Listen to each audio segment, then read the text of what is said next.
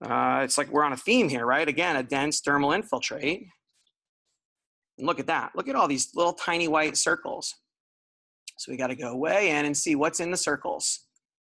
Circles usually mean something. Something's making the circle. It's either an artifact, it's lipid, it's mucus capsule around, it's something. But when you see little white holes in tissue, you got to stop and wonder why they're there. Can you see what's there? It's hard to see because we can't go any higher power on this, but I think it's still enough. See the little dots? Yeah.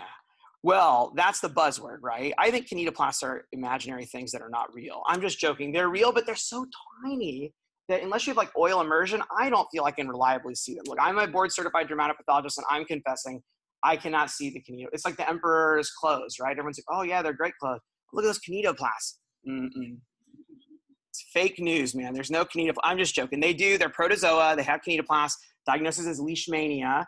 But in real life, they look, to me, almost identical to histoplasmosis. They're the same size. They're uniform, super tiny. They are intracellular, usually within histiocytes. They tend to make these vacuoles. The one thing that's supposed to be helpful, though, is that in leash, they tend to line up around the outside of the vessels, like a Ferris wheel or a marquee sign, whatever that is. I don't know, but that's what people say. And, but like a Ferris wheel, right? They've got all the little cars around the outside of the circle. In the middle of the circle, there's no people in the middle. So people say that's really good for Leishmania, whereas histo doesn't do that. I think things that actually help me in real life, I live in Arkansas. The diagnosis is histoplasmosis, okay? Because everyone in Arkansas has been exposed to histo. I've been there 6 years. I probably have it now too. It's really common. It's everywhere in our environment. So if someone's never been outside of our state, I'm sure they don't have Leishmania, okay? Unless they happen to like keep pet sandflies at home or something, which probably not. If, on the other hand, they're in the military and they've been to the Middle East, then you have to really think about that. So travel history is super important. They can also do histoplasmosis urine antigen. You can do PCR. You can send, oh, by the way, for infectious stains, the CDC in Atlanta offers free consultation, and they have like every immunostain and molecular test known to man. It takes a few weeks, but it's free. And I feel like in difficult infectious cases or cases where there's a real concern for infection, but we can't find organisms, I'll often send stuff to the CDC. No conflict of interest, obviously. It's a free service. It's one of the few things that I'm like, man, I'm glad I pay my taxes and it goes to that, because it's really awesome to be able to provide such a high level of care to patients with complex infectious disease.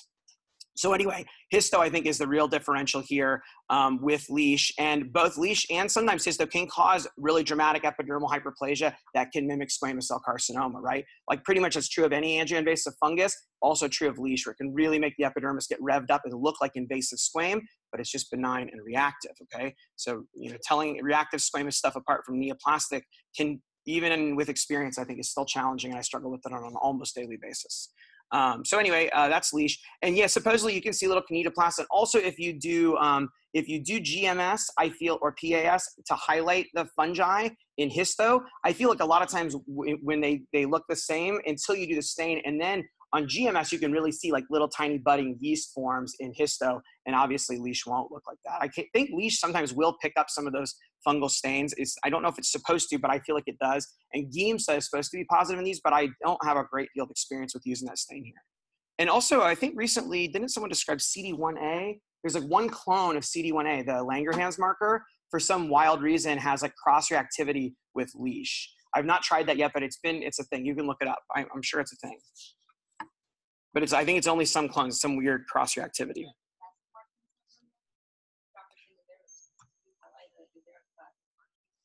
Like I think of the marquee sign as similar to the Ferris wheel, right? The round circle. And I feel like this is actually about as even though it's a little hard to see here on this big screen because they're pale. I think this is actually about as good as I've seen it, because every single circle has organisms just around, like, let me find a good one, just around the outside. See, they're like all around the outside. There's a few that have them in the middle, but most of them are empty circles with little dots around the periphery. Like right there, look at that. See, little dots around the periphery. Dot, dot, dot, dot, dot, dot, dot, and in the middle is nothing.